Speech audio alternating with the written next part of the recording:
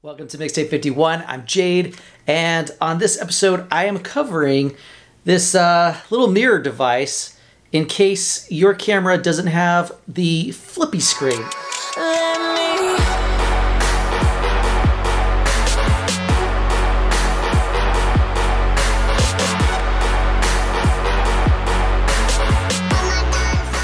I don't know if you were like me when I was researching my Fuji X-T3. That was one of the big things. I was like, oh man, the only bummer is this thing doesn't have a flippy screen. Of course, it does have the ability to come out horizontally and as well vertically, which is great. But of course, you couldn't flip it to the side so that you can vlog easier. And at this point, I've just gotten used to it. But that being said, I've still always been looking for a solution that wasn't super pricey. All the ones that I had looked at previous to getting this were like 40 or 45 bucks. And I just couldn't justify spending $40 to $45 for a small mirror at an angle. Like, I just couldn't justify it. So what's nice about this right off the bat is that it was like around 20 bucks, just under 20 bucks. And it does the job perfect. I mean, this works really perfect. The only drawback to it is that your numbers are upside down. So that's kind of a bummer, but it's one of those things, you know, you get used to. Right. Now, you may be asking yourself, well, what about the app? And I've tried the app, but the app is pretty clunky.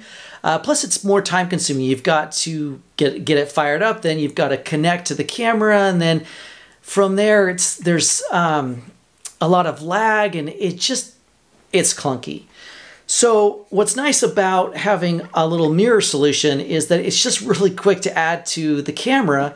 All right, you just slip it on there, flip out your back screen, and you're now good to go.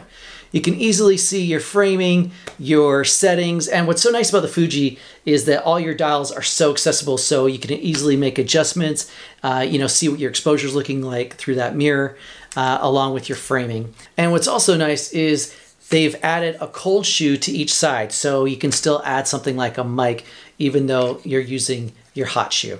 Real simple, real inexpensive. It is a little bit bulky, but you know, it's all plastic, so it's not like you gotta be super careful with it. You can just toss it in your bag and yeah, you're good to go. But I hope this helped out in case you've been trying to find a solution. Of course, the links are down below. I hope you're doing well in this quarantine thing.